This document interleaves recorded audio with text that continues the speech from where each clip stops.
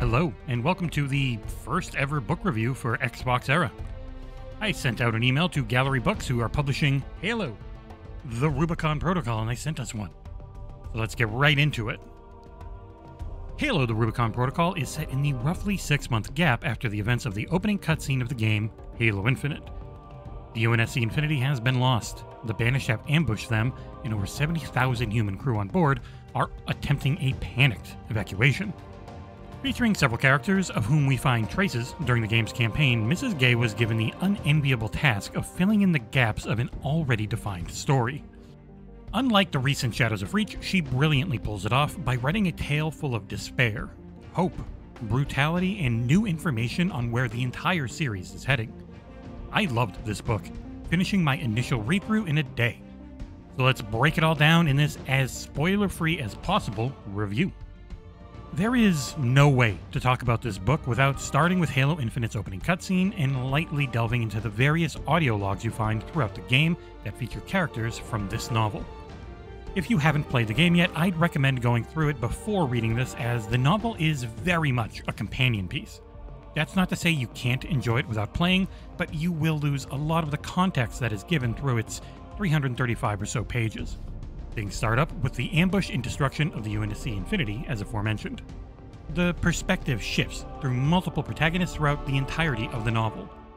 You have Gen 3 Spartan soldier Benita Stone, medic Lucas Browning, Spartans Nina Coven and Thomas Horvath, and many more that are featured.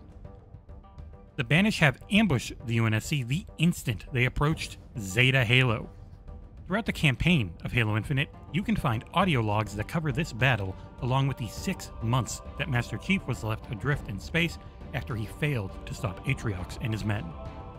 There are multiple characters whose fates we already know thanks to the campaign, so I greatly appreciated the introduction of new ones for whom we did not. It helped keep up the suspense during a shockingly brutal story. While the opening focuses on the evacuation onto Zeta Halo, things quickly shift to a relatively small part of the yet-to-be-destroyed ring. Areas such as the Tower and Conservatory feature heavily alongside the Reverie, aka Outpost Tremonius from the game. The author does a very good job of conveying the true size of everything, so that it doesn't feel disconnected from the smaller, for video game balance and performance purposes, version that we are used to from Halo Infinite. The Banished and their brute leaders are vicious, smart, and singular in their purpose. Never once did they show mercy, and at any time, every character in the novel felt at risk of losing their life.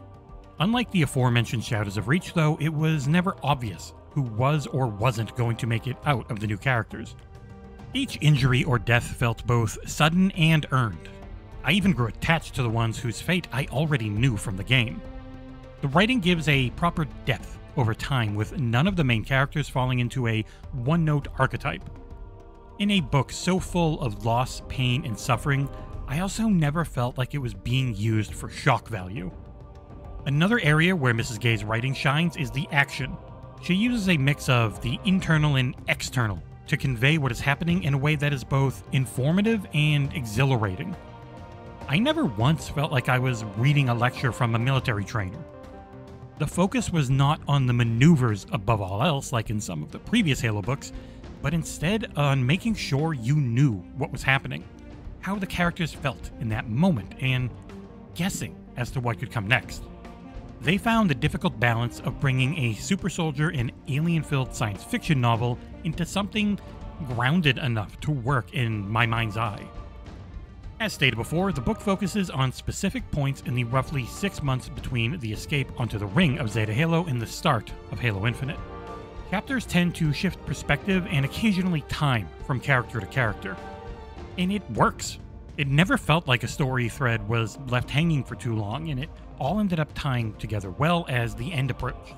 If you have played the game, it takes place almost entirely within the map we know, and after multiple delays, I wouldn't be surprised if a lot of the novel had to be changed to fit in there. Halo Infinite itself was originally delayed by 13 months, and the Rubicon protocol followed suit. Mrs. Gay still manages to fill in most, if not all, of the gaps from the game's audio logs, while adding in new mysteries and potential paths that the future books and even infinite campaign content may take. Through her deft hand, I never felt confused about the layout of this part of Zeta Halo, broken as it is, thanks to her use of concise and clearly defined descriptors. This ends up going for the characters as well, as the book takes place over a decently long period of time. They are forced to adapt on the fly and grow into a group whose well-being always felt balanced on the point of a needle. I hope we get to meet them again, either in future novels or potential campaign content in the video games. In conclusion, Halo: The Rubicon Protocol is an excellent companion piece to Halo Infinite's campaign. It's brutal, bloody, and at times terrifying to look into just a handful of the experiences that took place during that time period. I hope more is in the works from the transmedia team at 343 Industries, set in this fascinating and enormous alien landscape of Zeta Halo. Kelly Gay has now written 3 damned good Halo books and helped create a solid path for the future of the franchise.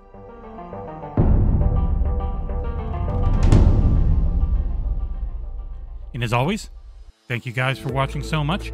You can like, comment, and subscribe, and it really helps our channel grow. And we'll see you here next time on XboxEra.